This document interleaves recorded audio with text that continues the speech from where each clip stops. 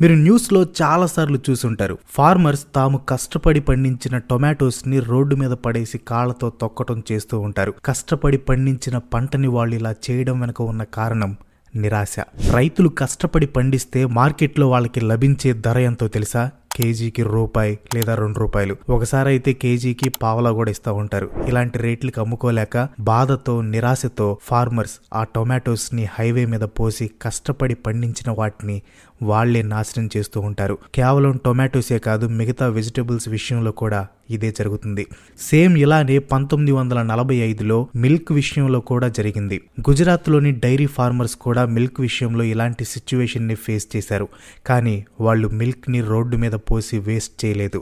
Dairy farmers అంతా కలిసి fight చేయాలి అని డిసైడ్ అయ్యి ఒక ఆర్గనైజేషన్ ని ఫామ్ చేశారు. ఆ ఆర్గనైజేషన్ ఈరోజు అమూల్ గా ఎదిగింది.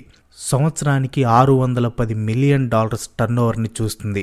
ఈరోజు ఎపిసోడ్లో వైట్ రెవల్యూషన్ అంటే ఏంటి, అది ఎలా స్టార్ట్ అయింది, దాని నుంచి అమూల్ ఎలా పుట్టింది అనే విషయాలు తెలుసుకుందాం. మనకి ఇండిపెండెన్స్ రాకముందు ఇండియాలో పాల్సన్ అనే బటర్ ని వాడేవాళ్ళు. ఇప్పుడు అమూల్ ఎంత ఫేమస్ ఆ టైంలో పాల్సన్ అంత ఫేమస్ అనమాట.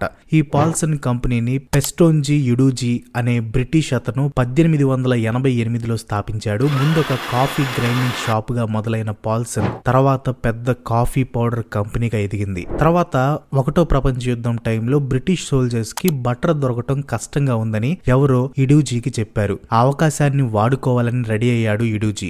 వెంటనే గుజరాత్ లోని కైరా డిస్టిక్ వెళ్లి అక్కడ ఒక డైరీని ఏర్పాటు చేశాడు. ఇక్కడ నుంచి తయారు చేసిన బటర్ తో బాగా లాభాన్ని పొందాడు యుడూజీ. 1930 వచ్చేసరికి యుడూజీ లాభాలతో మునిగి తేలటం మొదలు పెట్టాడు. అదే సంవత్సరం గుజరాత్ లోని ఆనంద్ డిస్టిక్ లో హైలీ ఆటోమేటెడ్ డైరీని కట్టాడు. పాల్సన్ బటర్ ఇండియా మొత్తం బాగా ఫేమస్ అయిపోయింది. బ్రిటిషర్స్ తో పాటు ఇండియాలో ఉన్న రిచ్ ఫ్యామిలీస్ పాల్సన్ బటర్ ని ప్రతిరోజు వాడేవాళ్ళు. అలా ఎదుగుతున్న పాల్సన్ కి మళ్ళీ ఇంకో గోల్డెన్ ఛాన్స్ వచ్చింది. అదే రెండో ప్రపంచ యుద్ధం.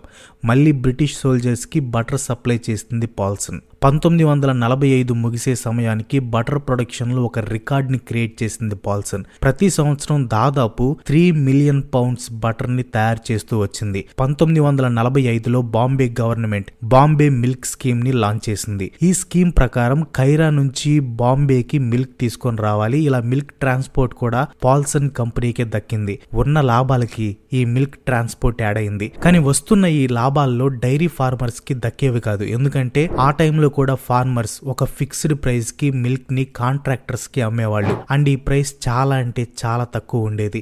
ఇలా వాళ్ళ కష్టానికి తగిన ప్రతిఫలం దొరకపోవడంతో గుజరాత్ లోని డైరీ ఫార్మర్స్ లో నిరాశ పెరిగింది. ఇక్కడ మన స్టోరీలోకి ఫస్ట్ హీరో ఎంటర్ అవుతాడు. అతని పేరు త్రిభువన్ దాస్ పటేల్. త్రిభువన్ దాస్ పటేల్ గాంధీజీని చూసి ఇన్స్పైర్ అయిన ఒక లీడర్.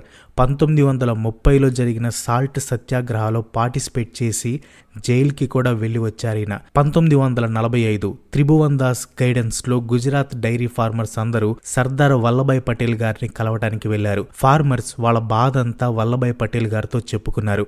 వాళ్ళ బాధ విన్న పటేల్ గారు ఒక్కటే చెప్పారు, కైరా డిస్ట్రిక్ట్ ఫార్మర్స్ అంతా ఒక్కటిగా కలిసి ఫైట్ చేయండి అని సూచించారు. జస్ట్ ఫైట్ చేయడం మాత్రమే కాదు, ఫార్మర్స్ కోఆపరేటివ్ అనే ఒక ఆర్గనైజేషన్ ని స్టార్ట్ చేయమని ఐడియా కూడా ఇచ్చారు పటేల్ గారు. ఈ ఐడియా ప్రకారం ఫార్మర్స్ కాంట్రాక్టర్ తో పని లేకుండా డైరీలోని మిల్క్ ని డైరెక్ట్ గా అమ్ముకోవచ్చు. ఈ ఫార్మర్స్ కోఆపరేటివ్ కోసం పటేల్ గారు తన ట్రస్టెడ్ డిప్యూటీ అయిన మొరార్జీ దేశాయిని ఫార్మర్స్ కి సపోర్ట్ గా ఉండటం కోసం కైరా పంపించారు. పటేల్ గారు చెప్పినట్టు ఫార్మర్స్ అంతా కలిసి Kiara district cooperative milk producers union limited ని స్థాపించారు. ఇంకా ఇక్కడి నుంచి మిల్క్ తమ దగ్గరే కొనాలని కొత్తగా ఏర్పడిన ఈ కోఆపరేటివ్ వెళ్లి బ్రిటిష్ గవర్నమెంట్ ని ఆఫర్ చేస్తుంది. ఆబ్వియస్ గా బ్రిటిష్ గవర్నమెంట్ ఫార్మర్ చేసిన ఈ ఆఫర్ ని పట్టించుకోదు. ఇంకా చేసేదేం లేక ఫార్మర్స్ అంతా కలిసి మిల్క్ స్ట్రైక్ ని స్టార్ట్ చేశారు. ఈ మిల్క్ స్ట్రైక్ వల్ల బాంబే మిల్క్ స్కీమ్ కొలాప్స్ అయిపోయింది. ఒక్క చుక్క పాలు కూడా బాంబే దాకా వెళ్లలేదు. 15 డేస్ మిల్క్ స్ట్రైక్ తర్వాత బాంబేలో మిల్క్ కమిషనర్ గా ఉన్న బ్రిటిష్ అఫీషియల్ కైరా వెళ్లి ఫార్మర్స్ చేసిన ఆఫర్ ని యాక్సెప్ట్ చేసి వాళ్ళు చేసిన డిమాండ్స్ అన్నిటిని ఒప్పుకొని స్ట్రైక్ ని ని ఆపేలా చేశాడు. ఇలా డైరీ ఫార్మర్స్ కి తమ మొదటి విజయం లభించింది. Kiara district cooperative milk producers union ని డిసెంబర్ 1946లో ఫార్మల్ గా రిజిస్టర్ చేసి ఒక అఫీషియల్ స్టేటస్ ని తీసుకొని వచ్చారు. ఆ తర్వాత 1947 ఆగస్టు 15 రోజున ఇండియాకి పొలిటికల్ ఇండిపెండెన్స్ వచ్చింది. కైరాలోని డైరీ ఫార్మర్స్ కి ఎకనామిక్ ఇండిపెండెన్స్ లభించింది. జస్ట్ ఫార్మర్స్ కే కాదు, ఇండిపెండెన్స్ రావడంతో బాంబే మిల్క్ స్కీమ్ కి కూడా బెనిఫిట్ జరిగింది. ఎందుకంటే బాంబే మిల్క్ స్కీమ్ కి మిల్క్ డైరెక్ట్ గా ఫార్మర్స్ నుంచి లభిస్తుంది, అది కూడా తక్కువ రేట్ కి. ఇండిపెండెన్స్ రాకముందు పాల్సన్ మధ్యలో కాంట్రాక్టర్ గా ఉండి చాలా ఎక్కువ రేట్ కి మిల్క్ ని అమ్మేది. గడిచే కొద్దీ ఈ ఫార్మర్స్ కోఆపరేటివ్ డెవలప్ అవుతూ వచ్చింది. 1948 చివరికి దాదాపు 432 ఫార్మర్స్ ఈ విలేజ్ కోఆపరేటివ్స్ లో జాయిన్ అయ్యి రోజుకి 5000 లీటర్స్ మిల్క్ ని సప్లై చేయడం స్టార్ట్ చేశారు. ఇక్కడ స్టోరీలో మన సెకండ్ హీరో ఎంటర్ అవుతాడు. ఆయన పేరు డాక్టర్ వర్గీస్ కురియన్. ఈయన్ని ఫాదర్ ఆఫ్ వైట్ రెవల్యూషన్ అని కూడా అంటారు. కురియన్ ఇండియన్ గవర్నమెంట్ ఇచ్చిన స్కాలర్షిప్ తో అమెరికాలోని మిచిగాన్ స్టేట్ యూనివర్సిటీలో చదువుకొని ఇండియా తిరిగి వచ్చాడు. ఇండియన్ గవర్నమెంట్ కురియన్ ని ఆనంద్ డిస్ట్రిక్ట్ లోని ఒక బటర్ మేకింగ్ ఫ్యాక్టరీలో ఆఫీసర్ గా అపాయింట్ చేసింది. అది కూడా నెలకి 350 రూపాయల శాలరీతో. కానీ కురియన్ కి ఈ జాబ్ నచ్చేది కాదు. కేవలం ఇండియన్ గవర్నమెంట్ స్కాలర్షిప్ తో చదువుకోవటం వల్ల గవర్నమెంట్ తో బాండ్ సైన్ చేసి ఈ జాబ్ లో జాయిన్ అయ్యారు. బాండ్ ఎప్పుడు కంప్లీట్ అయితే అప్పుడు వెళ్లిపోదాం అనే ఆలోచనలో ఉన్న కురియన్ ఒక రోజు ఫార్మర్స్ కోఆపరేటివ్ ని డెవలప్ చేయడం కోసం కష్టపడి పనిచేస్తున్న త్రిభువన్ దాస్ పటేల్ గారిని కలిశారు. త్రిభువన్ దాస్ గారు పడుతున్న కష్టాన్ని చూసి కురియన్ బాగా ఇంప్రెస్ అయిపోయారు. ఇద్దరి మధ్య మంచి ఫ్రెండ్షిప్ ఏర్పడింది.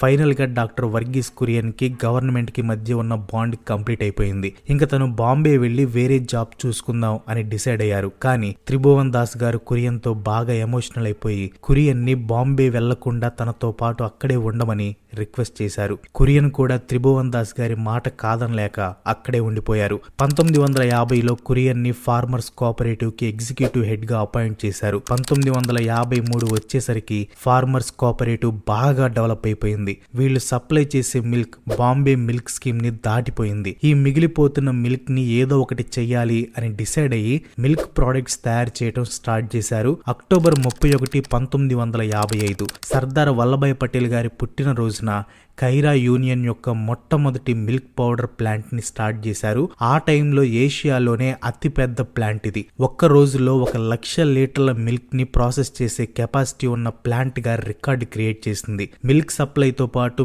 మిల్క్ ప్రొడక్ట్స్ కూడా చేస్తున్నారు కాబట్టి ఈ కోఆపరేటివ్ కు ఒక పేరు ఉంటే బాగుంటుంది అనుకున్నారు. 1957లో ఈ ప్లాంట్ లో పనిచేసే ఒక కెమిస్ట్ అముల్ అనే పేరుని సజెస్ట్ చేశారు. ఈ అముల్ ని సాంస్క్రిట్ లోని అమూల్య నుంచి తీసుకున్నారు. అమూల్య అంటే ప్రైస్లెస్ అని అర్థం.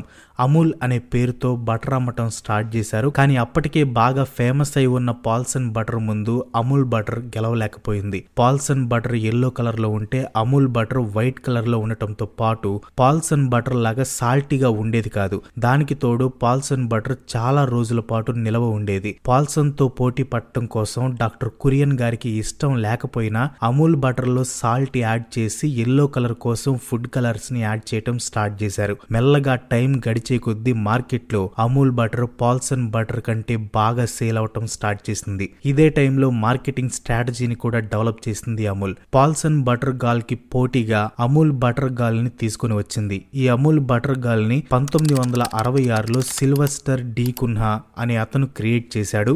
అప్పటి నుంచి ఇప్పటికీ అమూల్ బ్రాండ్ కి అమూల్ గాల్ ఒక బ్రాండ్ ఇమేజ్ గా మారిపోయింది. ఇన్ఫాక్ట్ ఈ Amul gall logo world's longest running outdoor advertisement campaign అనే కేటగిరీలో గిన్నీస్ వరల్డ్ రికార్డు కూడా సాధించింది. Kiara district union and Amul success ని చూసి గుజరాత్ లోని మిగతా డిస్ట్రిక్ట్స్ నుంచి కూడా యూనియన్స్ రావటం మొదలయ్యాయి. ఇలా వేరువేరు డిస్ట్రిక్ట్ యూనియన్స్ అన్ని పోటీ పట్టం వేస్ట్ అని అన్నిటినీ కలిపి 1973లో Gujarat cooperative milk marketing federation ని స్టార్ట్ చేశారు. కైరా యూనియన్ తమ బ్రాండ్ అయిన అమూల్ ని ఈ ఫెడరేషన్ కి ఇవ్వటానికి ఒప్పుకుంది. ఆనంద్ డిస్ట్రిక్ట్ లో ఏర్పాటు చేసిన ఈ అమూల్ మోడల్ హిట్ అవడంతో లాల్ బహదూర్ శాస్త్రి శాస్త్రి గారు ఈ మోడల్ ని ఇండియా మొత్తం వ్యాపించేలా చేయాలి అని డిసైడ్ అయ్యారు. దీనికోసమే ఆనంద్ డిస్ట్రిక్ట్ లో నేషనల్ డైరీ డెవలప్మెంట్ బోర్డ్ ని స్థాపించారు. దీని తర్వాత ప్రపంచంలోని బిగ్గెస్ట్ డైరీ డెవలప్మెంట్ ప్రోగ్రామ్ ని ఇండియాలో లాంచ్ చేశారు. ఈ ప్రోగ్రామ్ తో ఇండియా మిల్క్ ప్రొడక్షన్ లో సెల్ఫ్ సఫిషియెంట్ గా మారిపోయింది. ఒకప్పుడు మిల్క్ డెఫిసిట్ కంట్రీగా ఉంది. వేరే కంట్రీస్ నుంచి 55,000 టన్నుల మిల్క్ పౌడర్ ని ఇంపోర్ట్ చేసుకునే ఇండియా 1998కి ప్రపంచంలోనే లార్జెస్ట్ మిల్క్ ప్రొడ్యూసర్ గా మారిపోయింది. అమూల్ సక్సెస్ జస్ట్ ఒక కంపెనీ సక్సెస్ మాత్రమే కాదు, మొత్తం ఇండియా యొక్క సక్సెస్. పేదరికంలో కూరుకుపోయి ఉన్న ఇండియన్ డైరీ ఫార్మర్స్ ని అమూల్ పైకి లేపటంతో పాటు ఫార్మర్స్ ని ఓనర్స్ గా చేసింది. ఎస్, అమూల్ కి ఇప్పటికీ ఓనర్స్ ఫార్మర్సే. ఎందుకంటే డాక్టర్ కురియన్ అమూల్ కంపెనీని స్టాక్ ఎక్స్చేంజ్ లో లిస్ట్ చేయలేదు. That's all for today. And next week ఇండియాకి సంబంధించి ఇంకో మంచి ఇంట్రెస్టింగ్ ఎపిసోడ్ తో మీ ముందుకు వచ్చేస్తాను. అంతవరకు సెలవు. Bye bye.